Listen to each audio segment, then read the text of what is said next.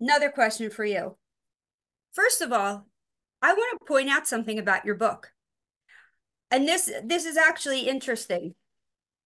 I have counted in your book, you have a lot of different letters in your book, report cards, all kinds of checks and business offerings and stuff.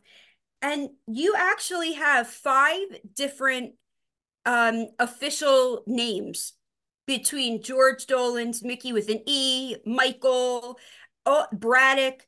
You know, you could technically be somebody I find on Dateline.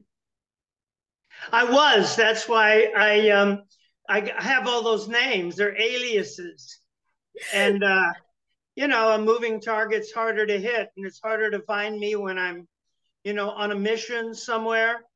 That's why I only pay things in cash.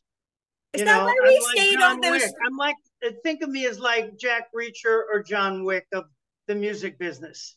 Is that why we always stay at like the Motel 6? Because they would assume that you'd be like at the Four Seasons, but we're really like where all the like the tape is and the chalk markings and Yeah, stuff. yeah, All yeah. right. I knew there was a reason for that. That's important to me. Okay.